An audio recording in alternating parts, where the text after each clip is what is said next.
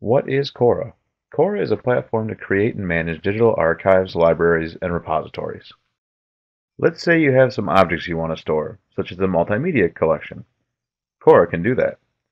Or maybe you house a document collection and you want to store that. KORA can do that too.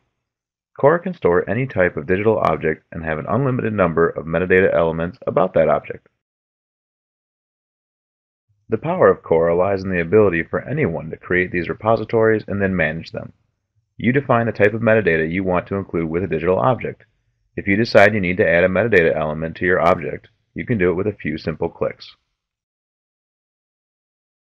KORA also provides the ability to display your objects outside of it.